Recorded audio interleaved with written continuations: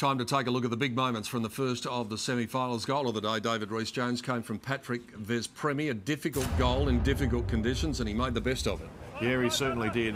Very highly skilled player, and you know, Williamstown, look, they had a day out. They were fantastic, but just get it onto the boot. He knew where the goals were, lined his body in line with it, and just threw it on the boot, and was lucky enough to get it through. Kicked a couple of very good snap goals throughout the day. Patrick Veszpremi coming up with 3, and he also comes up with our goal of the day from the first of the semi-finals. On a good day for Williamstown.